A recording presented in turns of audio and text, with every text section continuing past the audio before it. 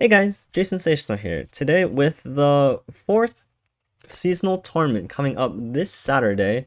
I just wanted to give or make a quick video on just some tips and overall tricks for anyone who maybe this is your first seasonal, or you just want to learn more about the rules of what Riot's format for Legends of Runeterra seasonal tournaments are, so you have a good idea when you're watching the games on Twitch, or if you're just cheering on your favorite player or streamer, or if you're just planning on playing in them in the future.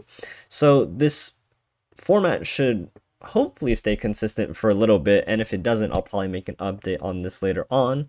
But without further ado, let's jump right into the video. So to introduce you guys to the Riot LoR seasonal format, we kind of need to get familiar with the term Conquest. Conquest is just the tournament format, and it's how the games are played out. And what this means is that Conquest is a 3-deck lineup, so you bring 3 decks, it's an open deck list, and you have 1 ban. So essentially what's going on is you're both going to bring a lineup that consists of 3 different decks, and you get to ban one of your opponent's decks. Now within this there are a few rules. For example, in your lineup you cannot have duplicate champions, you cannot have duplicate region combinations, and you can only have 1 deck that has no champions at all. Now this is an open decklist format, which is the norm in most Legends of Runeterra tournaments, and what this means is that before you get to ban your opponent's deck, you're going to see the cards within everyone's deck lists, yours included of course, and so you have full knowledge of every card that's in your opponent's deck. Now this is just a really nice I think this is a nice feature because it just allows for a little bit higher skill expression when you know exactly what you're playing around. And of course, I think for a viewer and casters, it makes it a lot easier. But that's not really the point of this video. And of course, with the 1 ban, and I know this is kind of unique to a Conquest format, something that's traditionally used in Hearthstone that LoR has kind of adopted, and something that games like Magic just doesn't see. You get to ban one of your opponent's decks, and this is what really makes Conquest unique. Now of course, with a 3-deck lineup and 1 ban, you are playing a best of 3 match, so the first person get 2 wins with their 2 decks that they are allowed to play, win that overall round. And but that's just a quick introduction of what Conquest is, and we'll go into each separate portion in a bit.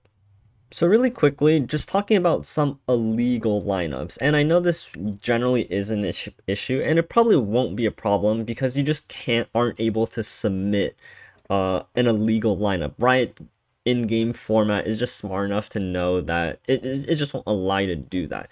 But I've seen some players when they're preparing for their lineup for this seasonal is that they accidentally make one of these slip-ups because sometimes it's not extremely clear. And if you're prepping with a wrong lineup, this is going to dramatically affect how you think about going into the tournament. And if you suddenly have to switch a deck out, this is also going to really cascade just issues onto your overall ban strategies, your overall lineups, and things like that. So I'm going to go over two of the main issues that will probably come up, and of course those are being no duplicate champions allowed, as well as no duplicate region combinations either. On the left side we have 2 I would say very strong decks right now. It is Zoe Vi, which is the Targon PNZ deck, as well as Zoe Asol, which was one of the stronger decks in last season's format. Which is featuring Targon and Demacia. The issue with this deck, these 2 decks in a lineup, is that they both use Zoe as a champion, and that's not allowed. That's why very frequently you see if people are bringing Zoe Vi and Zoe Asol in the same lineup, they're often just swapping out Zoe and Aurelion Sol for Shyvana. And this circumvents the rules of your lineup, as well as, not affecting their power level very much. And this is where things get a little bit more complicated for those of you who are more used to these rules and want to bring a strategy such as like triple Targon, for example. You have to be very flexible with where your champions are going. But we're going to stick with the basics for this video and just be wary when you're thinking about lineups that you can't have more than one champion in different decks. The second issue that comes up and is a lot harder to realize is that you can't have duplicate region combinations. So for this example, we can't play Discard Aggro and Ezreal Draven together, for example, because they're both Noxus P and Z decks. Now, these decks might not really make sense in a lineup, but one example that has come up this season is playing Thralls and Shrima Overwhelm in the same deck, one being the Lissandra Talia deck, and the other one being the Renekton Sejuani deck. Because they're both Freljord Shrima, you can't pair these two decks together, even though they don't have any of the same champions, they have the same region combination, and that's just not allowed. So now that we have the rules of the lineup out of the way, how should we think about constructing our lineup to utilize the ban, as well as having a cohesive strategy to bring into the seasonals? Because I think it's very important that your deck has two of the following things, and that is a deck that you are at the very minimum soft targeting or even hard targeting, as well as a deck that you want to share a common ban with. And this is the foundational structure of any good lineup. Just having these two criterias will just go a long way in making it easier for yourself when you're thinking about what deck you want to ban, as well as just having a better strategy, especially in this Conquest lineup. So let's just throw out a random lineup, for example. This lineup happens to somewhat make sense and is a decently strong lineup, and that is being TLC, Ezreal Draven, and Nasus Thresh. What this lineup wants to do is that you are soft targeting a deck like Thresh Nasus, for example. All three decks are at least even to favored in the against Thresh Nasus, as well as sharing a common ban. In this case, you could ban Aurelia Azir, which as Draven is maybe even into, and then Lissandra Trundle is unfavored into. And now, even though Thresh Nasus is favored into Aurelia Azir, any lineup with Aurelia Azir is probably banning your Thresh Nasus because that's the best deck into Aurelia Azir, and so you're expecting to play Lissandra Trundle and Ezreal Draven. And that's already a little bit more complicated than just the quick basics of a lineup. But when you're thinking about what lineup you want to bring, you can't just bring 3 random decks and put them together and just call it a day. They have to have a little bit of a strategy in having a target as well as a ban, and this is just going to make your lineup a lot better as a whole. Now, of course, you should also just bring decks that you're comfortable with as well, because that's going to affect how you play the decks throughout the tournament. You're going to be playing 9 rounds with your 3 decks, and you want to be making sure that you're very comfortable with these decks and not just winning off of sheer luck, for example, because through a 9-round tournament format, that's not going to happen every round.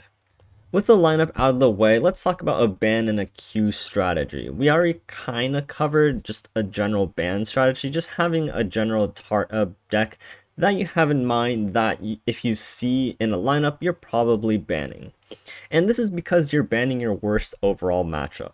You're banning the deck that your 3 decks are most likely going to perform the least well into, and this is just like statistically going to improve your overall win rate of your lineup. So it's very important to have a ban going into the tournament with your lineup, because you don't want to bring 3 decks that want to ban different things, and if there's a lineup that has all 3 of those decks, then you're really screwed. So just having a consistent ban target is going to make your lineup a lot better overall. And to take that one step further, consider if your opponent doesn't bring the deck that you're going to ban first. So say your opponent doesn't bring that Aurelia Azir. Think about, if they're not bringing Aurelia Azir, I want to ban Thresh Nasus, for example. Just being able to think about these before going into the tournament is just going to help you understand what your lineup is capable of doing even better. The next thing that's a little bit more nuanced is which deck you're queuing first with after you already ban your opponent's deck and they ban your deck.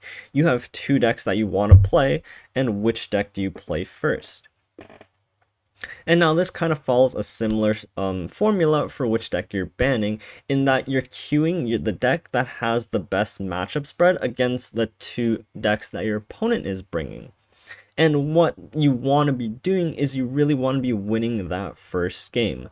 It's a best of 3, meaning you only need to win 2 games. And if you can win that first game, there's different things that go on. Not only are you psychologically ahead because now your opponent has to reverse sweep you, go 2-0 after losing the first game in order to win that round, and you're already ahead. This rewards players that bring good lineup strategies.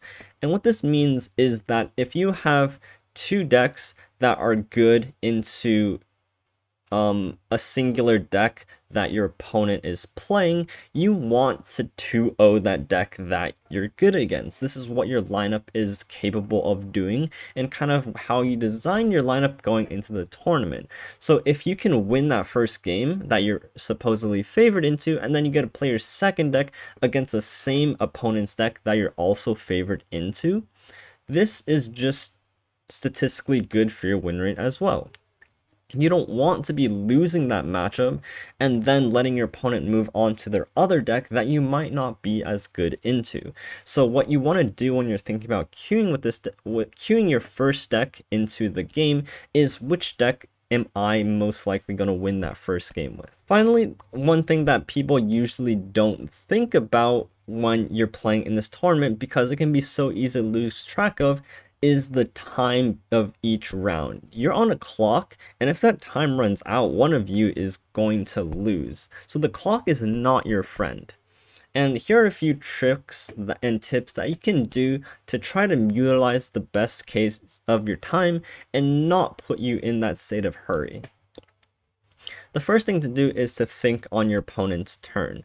When your opponent is spending out their turn, be thinking about what you want to be doing after they play whatever cards on their turn. Maybe you're even thinking about what cards they're going to play, and then what cards you want to play in response. And this is going to save you a lot of time so that you don't have to spend all that time thinking on your turn. You don't want to be doing nothing during your opponent's turn and just having like a blank mind, right? The second thing is something that you can do before you even go into the tournament, and that's understanding different matchups and what your game plan is in those different matchups. Because if you're playing a deck like Thresh Gnosis, for example, that matchup might be different into a deck like TLC than it is into Aurelia Azir. And this is going to affect how you mulligan, how you play out your cards, and how you win the game. And if you're comfortable with that going into the games, then you'll be able to know, you'll be able to think a lot quicker because you already know what your game plan is. And kind of secondary to that is you want to bring decks that you're comfortable with. If you're having to learn and think about the deck as you're playing, you're probably going to run out of time a lot easier than if you brought 2 decks that you already knew, or 3 decks, I'm sorry, that you already were comfortable with. The third thing here is that something that happened in last tournament was that there are some opponents that were intentionally roping, and so that they would win off of time.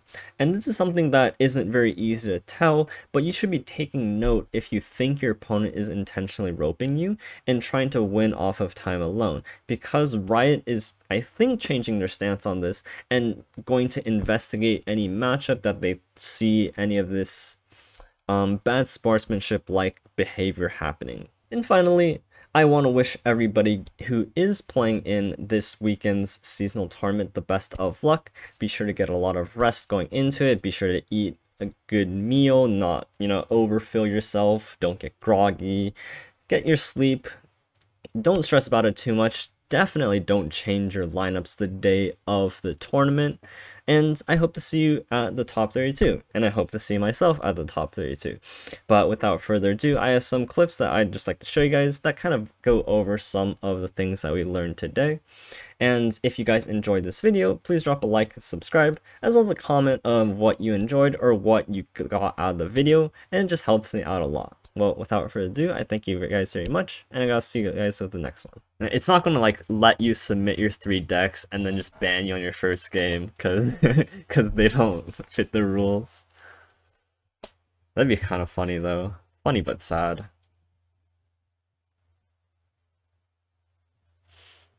It's like automatic disqualification on round 1, and you're like, oh, the submit button's gonna be gray. I see.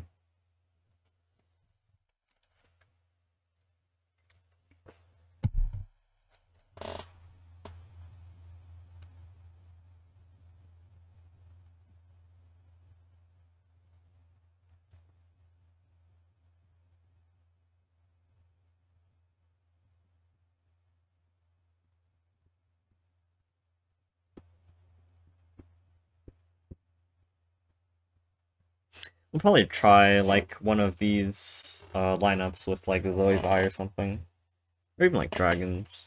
I just want to like fit in a Targan deck over this PNZ like Noxus deck. Aha! Oh, he's on the... Okay. So we don't ban this deck. Oh, he swapped off Lee. So Zoe Vi, Teemo Ezreal, Shyvana Ace. We're fine playing against Shyvana Ace, so we never ban this deck. Let's think about what he wants to ban. He's either going to ban my Thralls deck or my Ashe deck. Actually, all 3 bans could seem okay. I don't think he's going to ban my Ezdraven. I don't expect him to. Which means I'd be happy playing into this deck plus this deck. Which means I would ban this deck. Which is probably fine. I feel like that's the deck I'm most scared of. Okay, so this is my prediction. He's gonna ban my Thralls deck, and then I'm gonna ban his Zoe Vi deck. Okay, never mind. Okay, that was my second guess.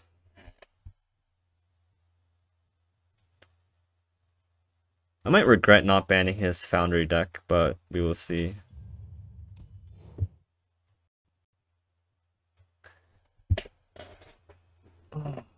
So, what is he gonna play first?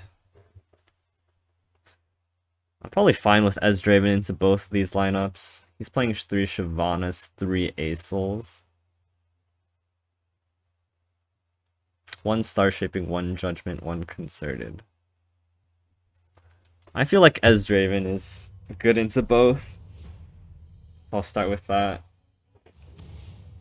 So he queues with his Teemo Ezreal first. Okay. So if I win this matchup, my Thrall should beat his Demacia Targan deck. So I need to make sure we beat this matchup.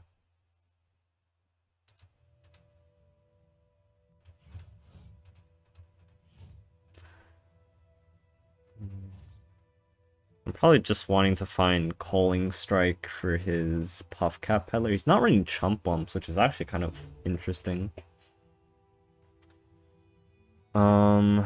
We're never killing his Teemo with a Mystic Shot. And we don't want to get excited, I guess. He might. It's never gonna work. Over 2 Elixirs and 3 Trolls. I think this is just a full mull. Looking for Calling Strike.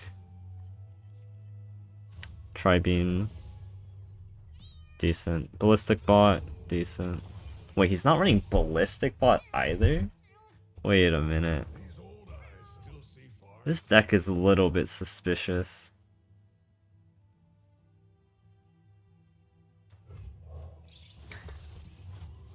This deck is actually really weird.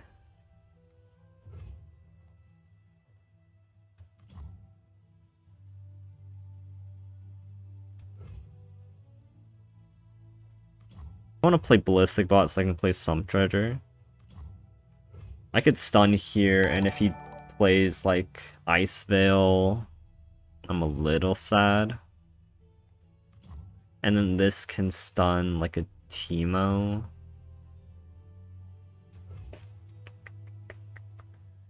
Master Duran, thank you for the follow.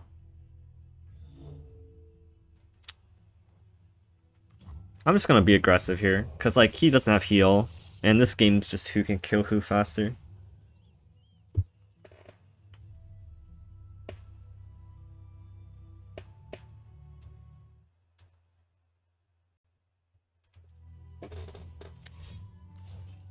Okay. Looks like I had to push 3 damage.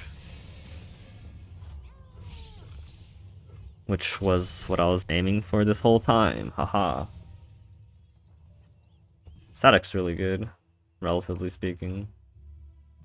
If he plays Teemo, I can just like drop an Ezreal.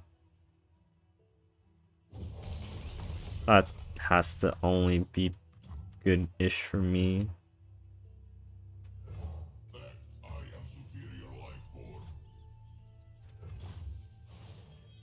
Getting this down without any puff caps in my deck is only like good for me, right?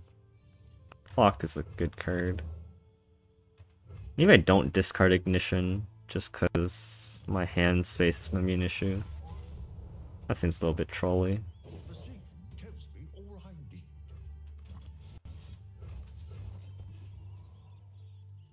We'll just start spending our cards. We could have passed there just for mana.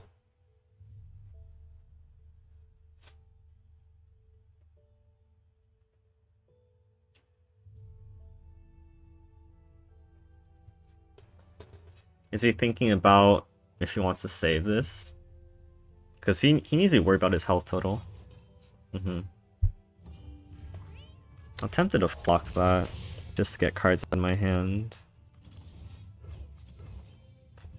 Because he's not... I guess he is running Puffcap Peddlers. But the reason still stands. I don't need this Ballistic Ball around, so I can just swing in with it. We just need to dump cards out of our hand. Sure.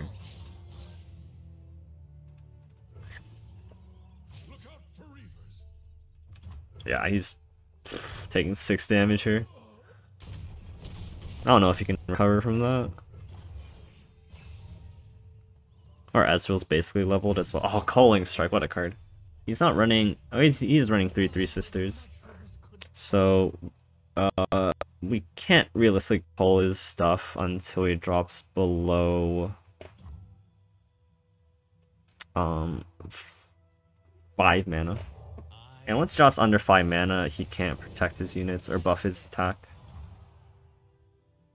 There's no point doing this now into like 3 callings or 3 you know what cards. I'm just gonna play out these cards, get our Tri-Beam up.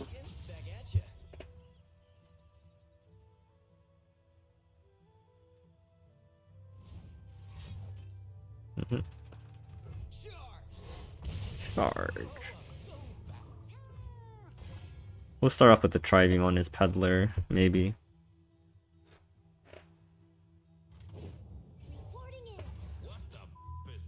What the is that?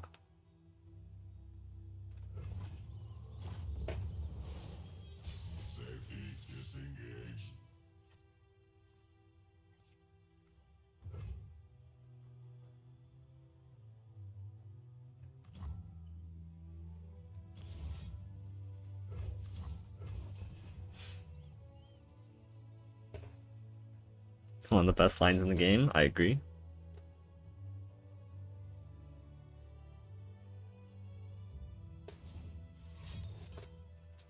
Doesn't save it. I would save it. And then we just shot on top of it.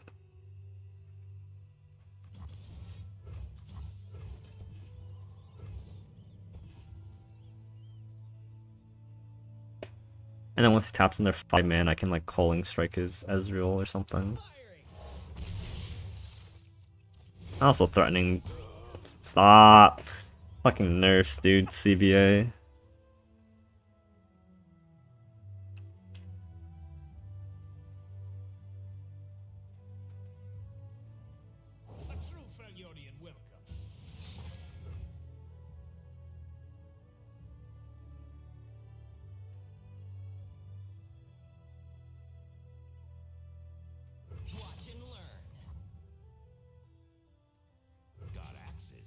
victims. I am the future. What a suspicious attack. My life forever, Rosa.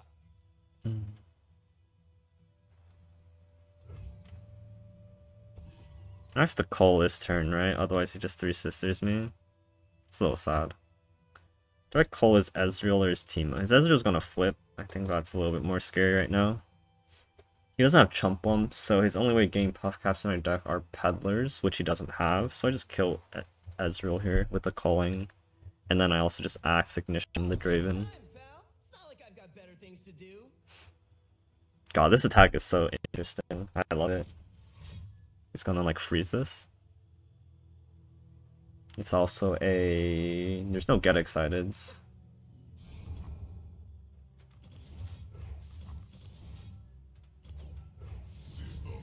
Now we're cooking. Oh. Oopsies. I forgot that troll chant was at -4, so -1.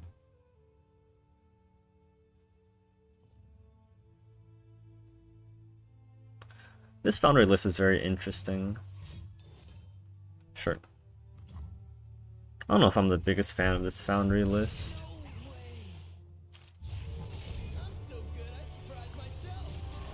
It just doesn't apply a lot of pressure because I'm at 9 Puff Caps.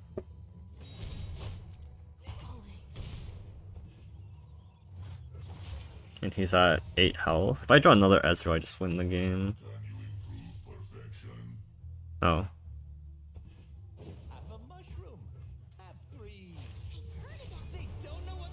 So he, in order to kill my Ezreal, he has to Thermo Beam, and then he also loses. Because then I just kill a Teemo, open attack, something.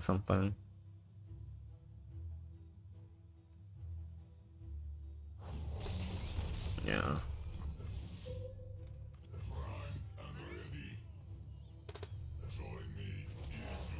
Now he can't even kill my Ezreal.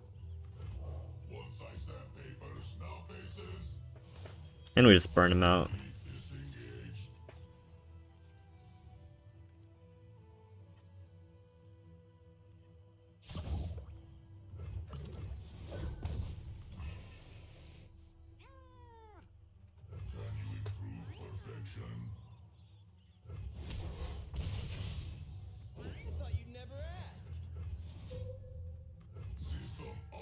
He has to kill me before I kill him, which is gonna be hard.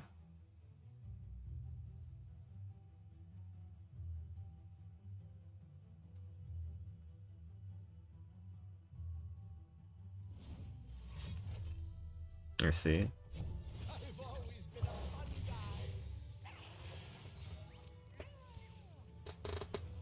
Yeah, so he could have entombed my Ezreal, but that's just too much of a mana commitment. And I still kill him with static.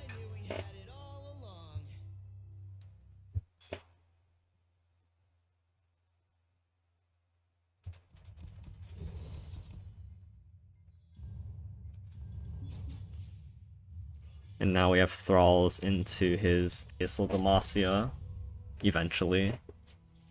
I'm curious if this deck is good into his Foundry list. I suspect that it's not, but... I don't... God, it sucks. Help me.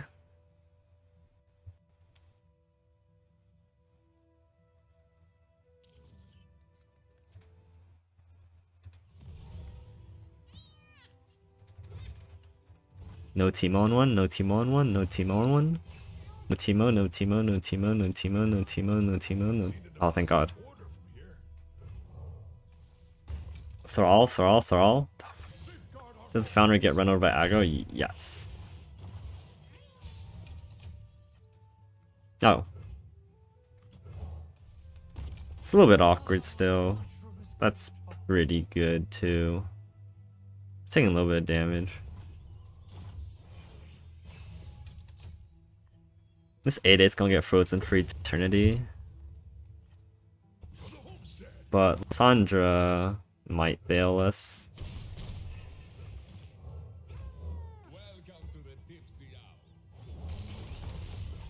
A little bit scary.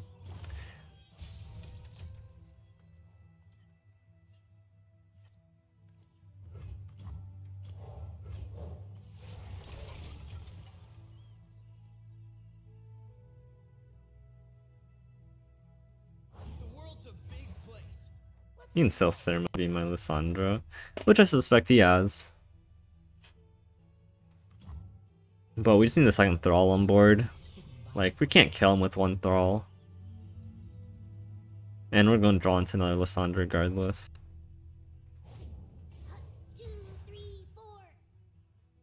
I'm scared.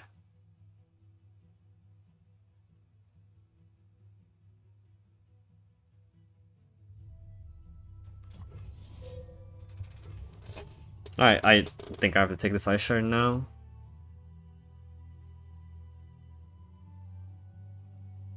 Rather, it's more effective now than it will be after he draws 2 cards.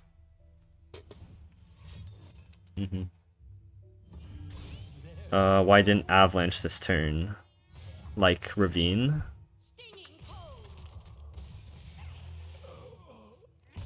Like, why didn't I play Ravine this turn?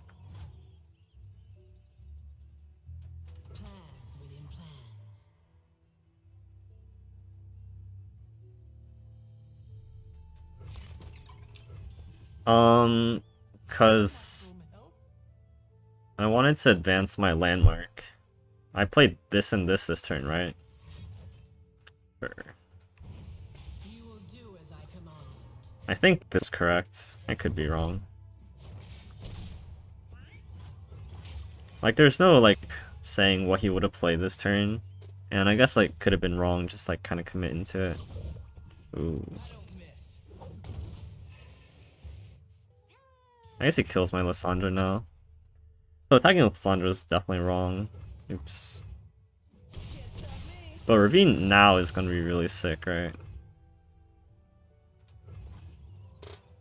We'll let him Mystic Shot our Lissandra. If he passes here, he's just too smart for us.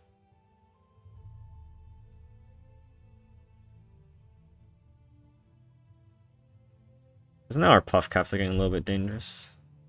If he passes, he's just like giga smart.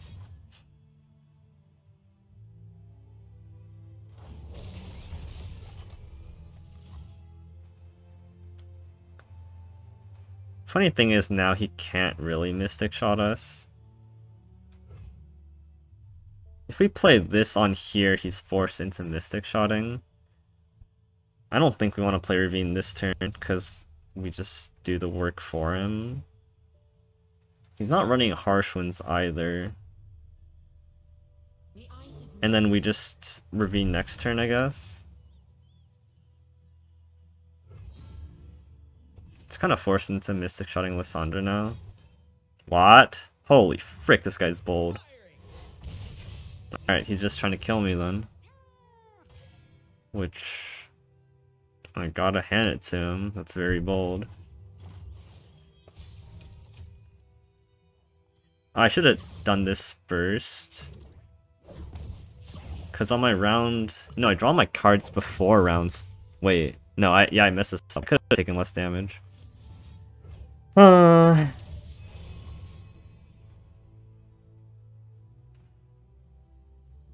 Which of these cards doesn't have a Puff Cap on it?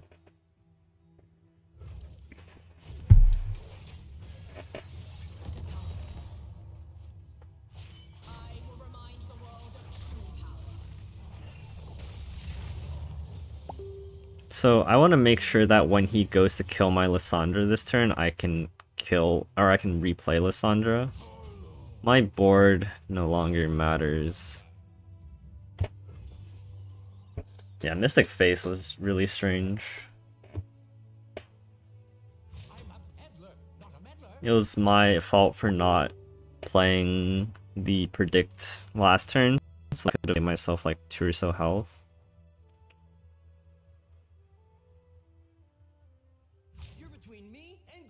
Another... His Ezreal is like pretty far from leveling too. Facebook Messenger? Yeah, I'm sorry.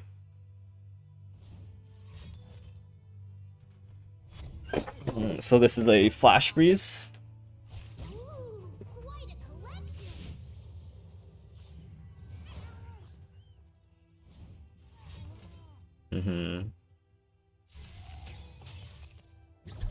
He's not.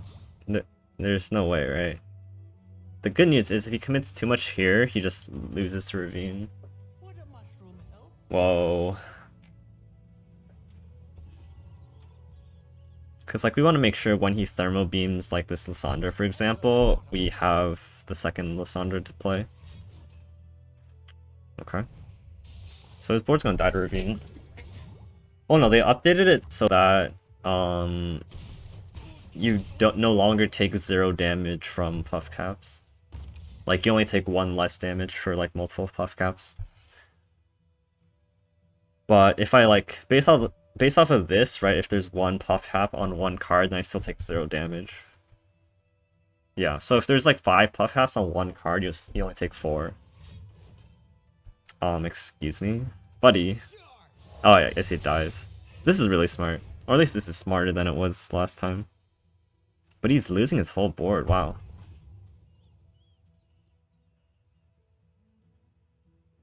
He's like gonna... Okay, yeah, that's smart.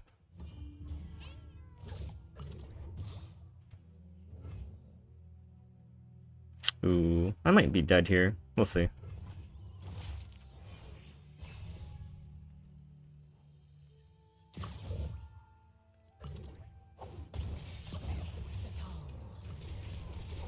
Oh, so the card draw does happen first, so I save myself a good amount of health there. I can entomb this Ezreal, and then just replay Lysandra. He should be looking to level up Ezreal beforehand. So this turn I play Entomb plus Lysandra, next turn I play Clawcan plus Watcher.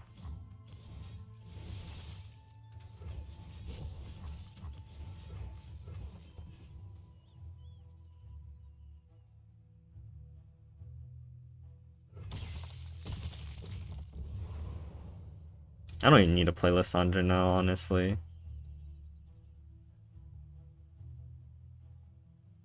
Because if he doesn't play another Ezreal, or if he passes right now, he probably loses.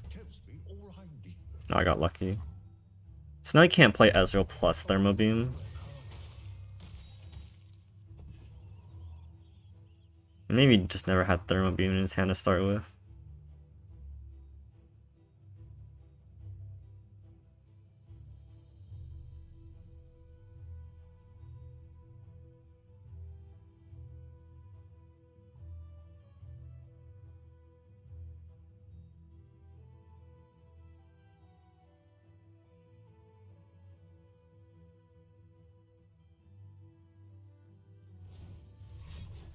Okay, so it's going into my Lysandra. Yep.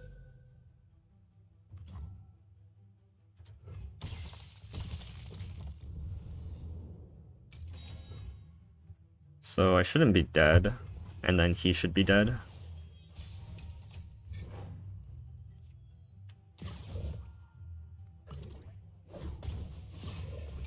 Oh, that's a bad burn.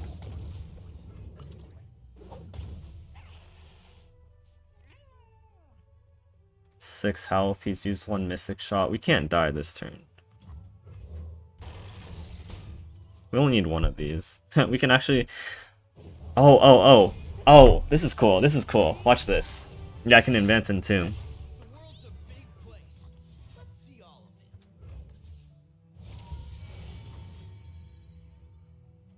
I don't think this matters.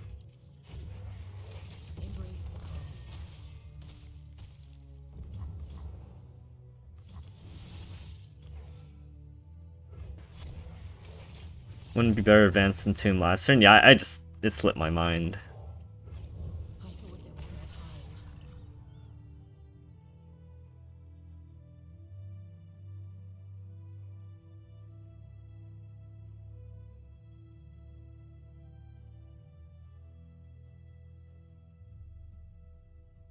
And now he has to play 6 spells to target my units, which is mathematically impossible. So I'm not losing. He has 1 Entombed Ezreal, so unless he has 3rd Ezreal, he still loses the cards, because he needs to shuffle 3 cards back into his deck. Okay. Should be GG then.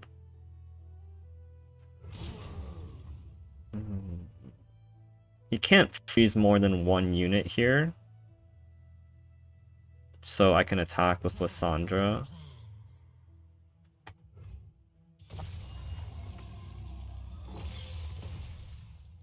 I'll recite your rights. No sweat. Okay. Cool.